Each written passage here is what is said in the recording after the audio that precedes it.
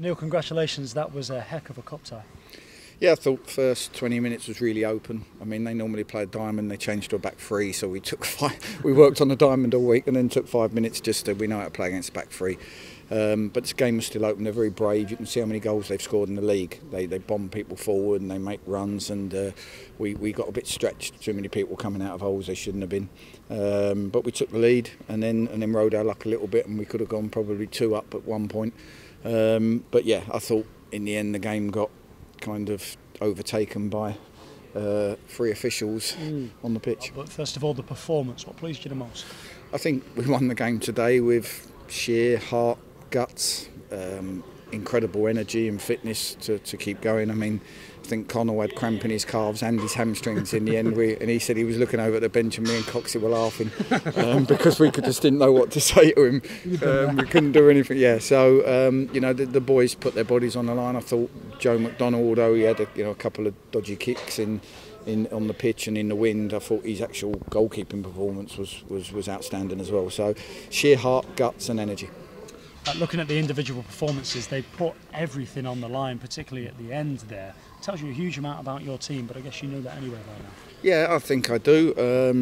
And you know, something that we talked about a lot last season when things weren't good. I hope that the fans who have made the effort to come today are really, really proud of what they've seen. That's a group of players out there giving everything for a shirt.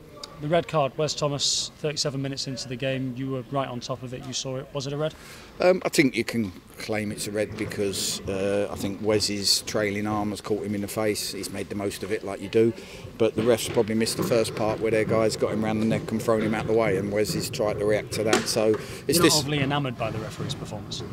I think I'll leave that for you guys to talk about, because I think he lost control of the game, and you know, in the end what happened was 2 aggressive teams trying to win a game of football ended up taking their frustrations out on each other, and that's when the game got a little bit bitty towards the end of the first half, and I didn't think it needed to be. Damien McCrory went off with an injury and it looked like a severe one. It doesn't look good. You know, if the guy's landed on his knee while it was in a bent position, so he's ended up, it could be his meniscus, which isn't good. Could be an end of the season, Joe. We don't know. Yeah, we don't want to make any assumptions, but obviously, you know, with us down to 10 men and no more subs, he would have carried on if he could. So we had to spend the last, whatever it was, 20 minutes with 9 men. I know it's early days and full time has only just come around, but with that injury, with the other injuries that you're carrying as well, are you immediately thinking, you know, we might have to strengthen again, we might have to go and get another body or 2? I think so now. You know, Dion and Brins did great in the fullback positions, but you know, we do need some extra bodies in now. Obviously losing Ben as well and stuff like that. So yeah, I think, you know, we probably are going to have to bolster the squad. Just finally, the quarter-finals are up next then of the FA Trophy. When everybody entered this tournament, nobody was massively into it, but as you get ever closer to Wembley, are you starting to come around a little bit? I think so. I think when you've got this far in the games and had to rearrange, you know, it's another midweek game now, we've got to play along the way. I think when you do that, then you might as well go the whole way and try and get yourself to Wembley. So you know, this was probably the tide around in many ways as far as how competitive it was and the level of the teams. Just disappointed it didn't have the match officials to match it. Appreciate your time, thank you. Thank you. So many things to ask you about. First of all, Wes is obviously sending off or subsequent 3-game ban. Does that mean you're going to have to go out and get a striker now?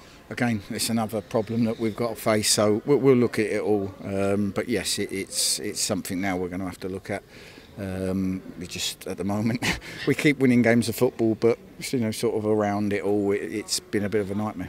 What did you say to the players at half time after the dismissal? And you had a bit of a tactical reshuffle. What was the message?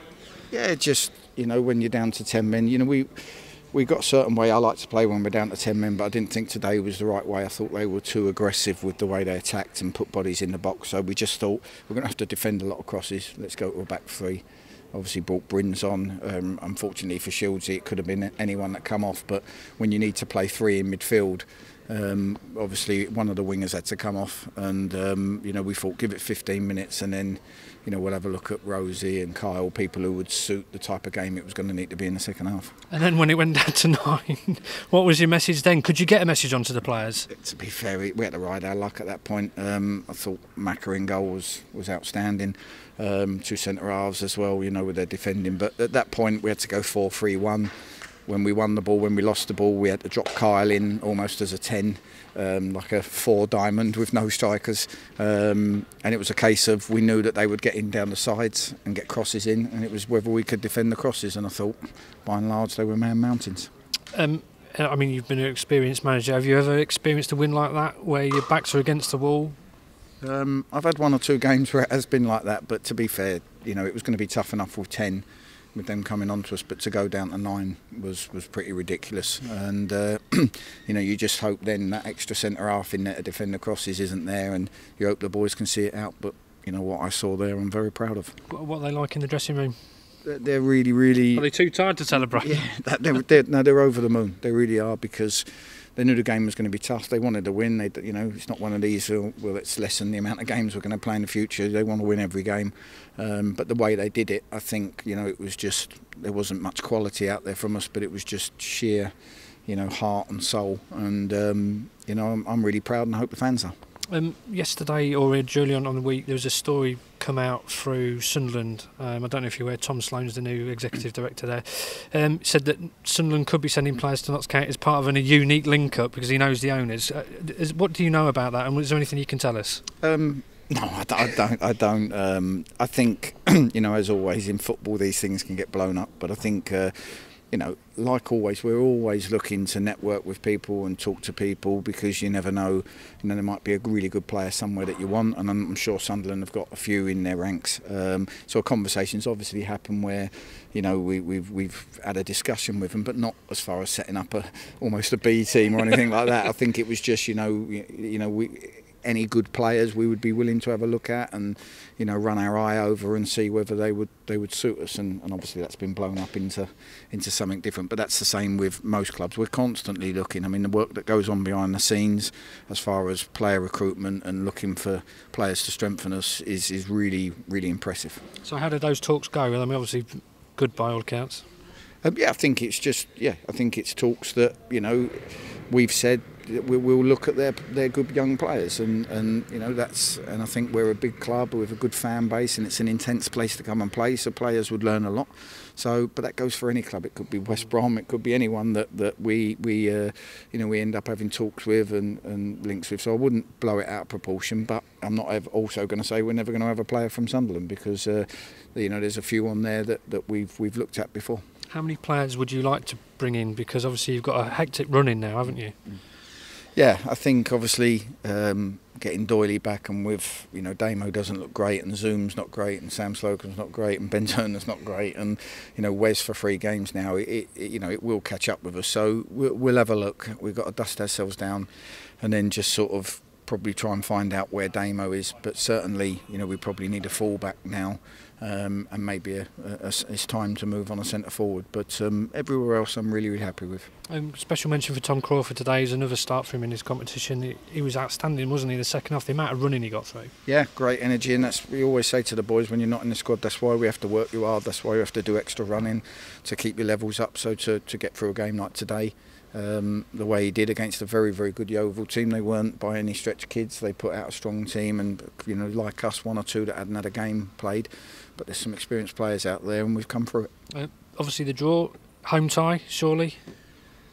Oh, it'd be nice, wouldn't it? Yeah, I think we'll just wait and see. It's now we're in this stage. It's just one of them where you think, you know, you're not far away now. So whatever happens, we'll embrace whoever we play. We'll give them the respect, and you know, like you say, you're only a few steps away from a Wembley game now. And just a final mention on your 2 centre halves today. I mean, Connell Rawlinson was absolutely outstanding. I mean, Alex was equally as good, but Connell, second half, he was just outstanding, brilliant. Yeah, they were, and we knew it was going to be one of them. You know, we knew we'd only have brief moments of possession. So, like I say, a lot of games we control and we have good possession and tempo. Today, we had to spend a lot of time without the ball, defend our box brilliantly, and like I say, anyone who's a Notts County fan who's not proud of them today shouldn't be watching football. Can I just ask a quick one on the fans, Gaffer?